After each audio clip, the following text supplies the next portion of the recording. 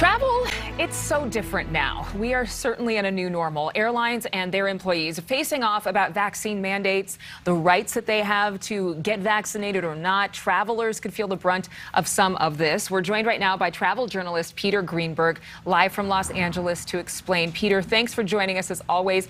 We were just looking at some of the numbers out from this disgruntled group of passengers.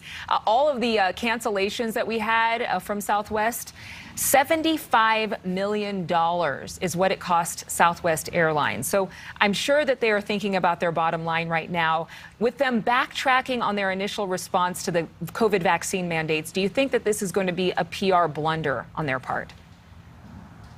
It may already have been that, but let's go through some history here.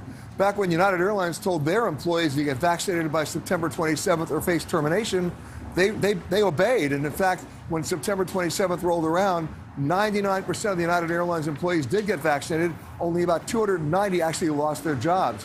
Then the U.S. said to all the airlines, get everybody vaccinated by December 8th or lose your federal contracts. People forget the airlines started in this business by doing what? Hauling the United States mail. So all the other airlines, American, Southwest, Alaska, gave their employees a November 24th deadline to get vaccinated or either take unpaid leave or lose their job. That's when the pushback happened. Southwest Airlines pilots sued Southwest, and we just saw what happened. Southwest then backed down. American Airlines pilots have expressed a similar feeling about possibly suing them. And the subtext here is easy to figure out. The pilots are saying, go ahead and fire us. Wow. Because if you fire us, there's no airplane to fly. Yeah. It's a real staffing issue. So that's the subtext there. But it gets actually worse for passengers because what we have right now is a perfect storm. Rising jet fuel prices, the United States opening up on November 8th to foreign passengers who've been vaccinated, and, of course, the holiday travel season itself. All that's converging, and there's another factor. Our friends at the TSA, only 40% of their agents are vaccinated, and their union is now saying they're going to push back. So put all of that together, and we have the makings of planes, trains, and automobiles circa 2021. Well, I'm glad you're bringing up all of these points together because it's this big snowball effect with all of these factors. A lot of employees in other industries, they're really being pushed to get the vaccine or lose their jobs. But with the airline industry, Southwest saying, you know what, if you're unvaccinated now, we're not going to force you to take unpaid leave. Is this really showing signs that airline staff has more leverage, perhaps, than other industries because they're relied upon so much more? Oh, you said it. It's connecting the dots here. They are holding the cards, and management now knows it.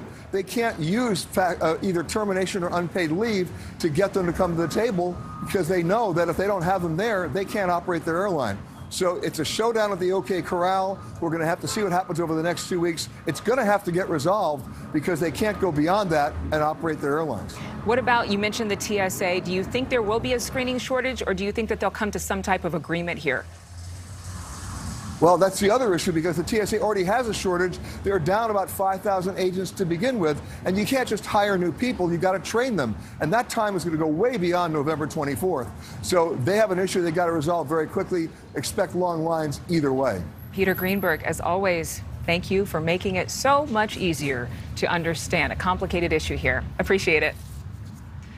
You got it. Well, from airline workers to law enforcement, we are speaking with one police union president on his thoughts about the vaccine mandate.